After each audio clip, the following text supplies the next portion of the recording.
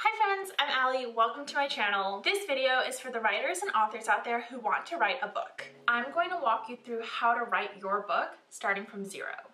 The first book I ever wrote is called LA Baby, which was written during my college undergraduate years at UCLA. I'm going to teach you the 10 main steps to write a published and final book. Make sure you like this video and subscribe to my channel, and let's get started.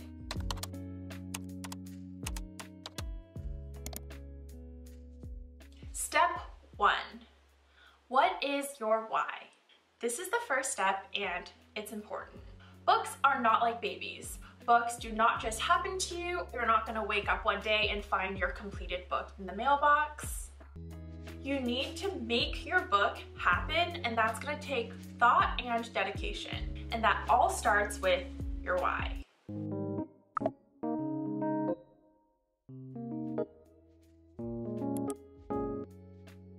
When I first moved to America in elementary school, I distinctly had the dream of being a writer, and it's never left my side since.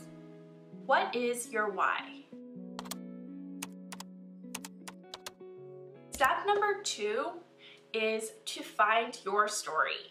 You need to have a story idea. The reason it's important to have a story idea is that the whole point of writing is to tell a story. Your story could accumulate and start living within you, whether that's a couple of weeks, years, or even a decade. The whole process of writing a book begins with your story. From that story, your book is born.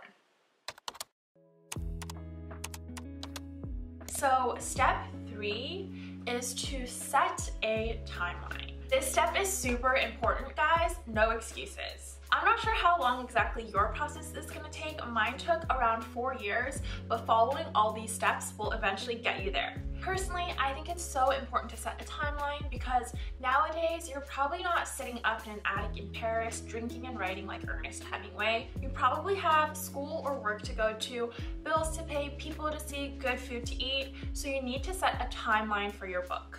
And you have to commit to that timeline. I set a timeline of 3 years and it ended up taking me about 4 or 5 years. Your timeline can change depending on life's many circumstances, but don't ever let go of it. Your timeline should be a promise.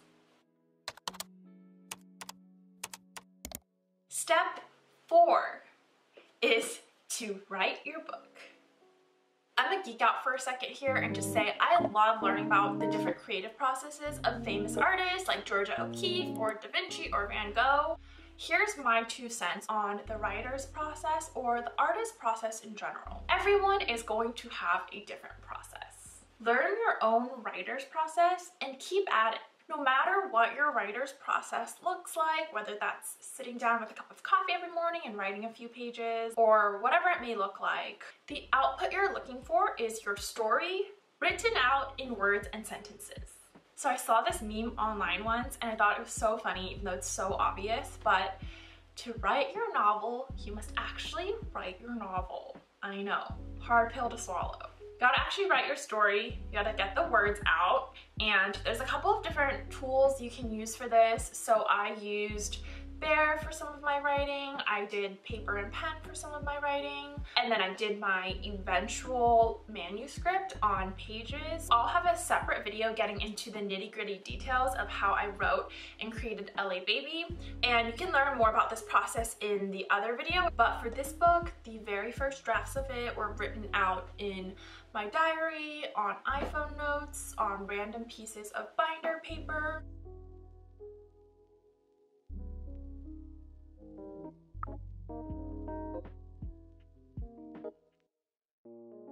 So the best tip that I have for you as you go about and explore your writer's process is to always stay true and so diligent to your story.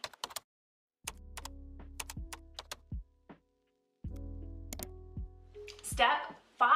So this is where you refine the structure and organization of your novel. This is where you go in and nitpick your different chapters and revise your storyline. So with storytelling, there's so many different ways to tell your story. So you want to make sure that you're telling it in a way that makes sense to other people. In step number 5, there might be a lot of adding and subtracting going on. You might scrap whole chapters or even characters that don't really make sense. You might rearrange sections and storylines. So in this step, you can expect a lot of changes. Try to add in where there are gaps to potential understanding. Take out chapters that don't really build onto the story or hold meaning. Try to see your story and writing with fresh eyes and see if it makes sense.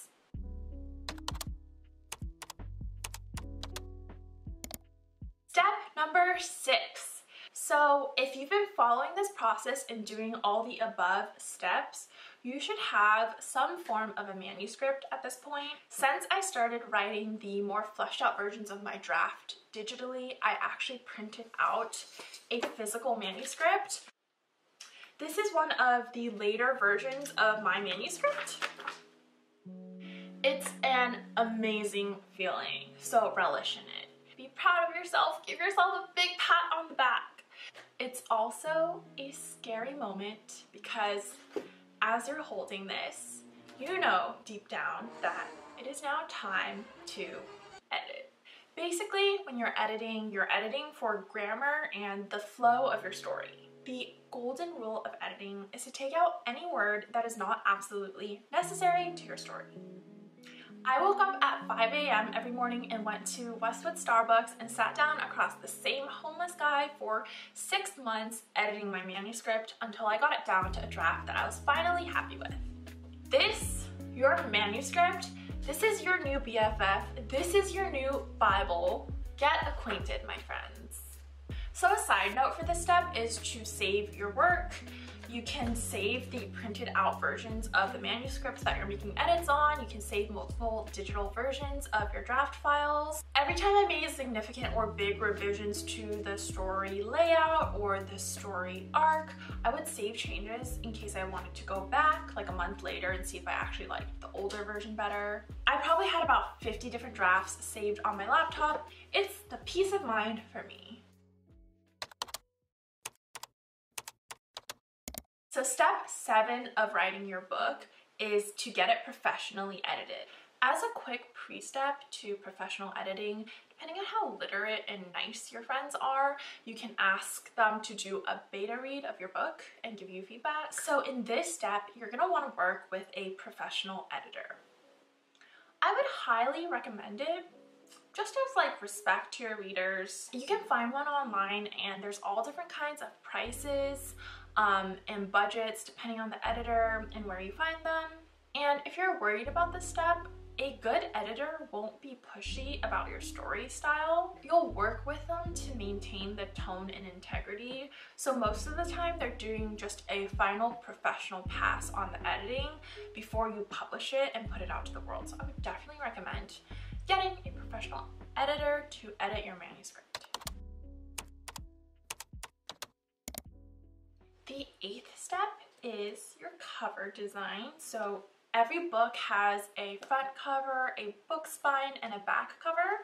So there's a couple of different resources you can use to design a book cover. You can get a freelance designer to do it. You can go to a site like 99 Designs, or you can do it yourself. So I actually self-designed the cover of LA Baby because I already had a distinct image in mind for it.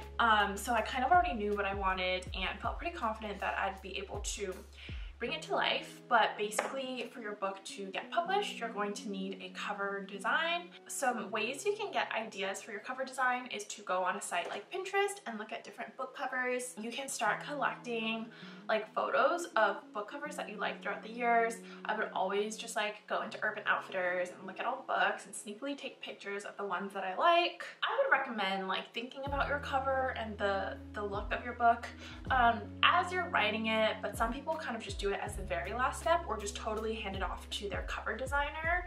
So it's really up to you. So as an additional step, you can do illustrations or artwork for your book. I wasn't initially planning on illustrating my book, but I decided that I wanted to do it. So I spent a couple of months illustrating really intensely because I had some visuals in my head as I was writing this book that I kind of wanted to illustrate and have be part of the book. So I decided this really last minute. It's totally optional. You really don't have to do it.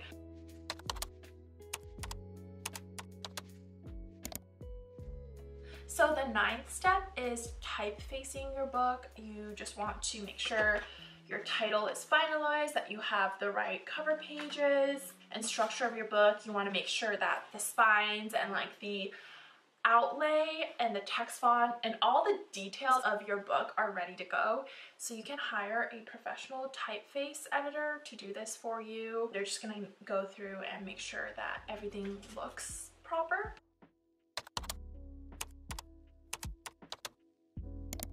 And then the 10th step is to get it published. So you might want to start thinking about this midway through your process. There are many different ways to do this. You can get it self-published like I did through Amazon, or you can work with a publishing house or an independent publisher, all kind of just depending on what you want to do with your book and your writing career. This video is just meant to kind of be like a big picture overview of writing your book, so I'm not going to go into the nitty-gritty details of publishing in this video. This is basically the step where your book goes out to the world.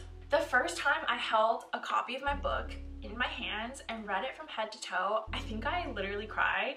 Just kidding, I don't think I actually cried, but you get the idea. So those are my 10 fundamental steps to writing your book. I hope you enjoyed it and found it really helpful. If you have any questions, or if you want to just pop in and share your own first book process with me, I'd love to hear about it in the comments. If you want to give my book LA Baby a read, I'll put it in the caption below. Please like this video, I would appreciate it so much, and I'll see you soon.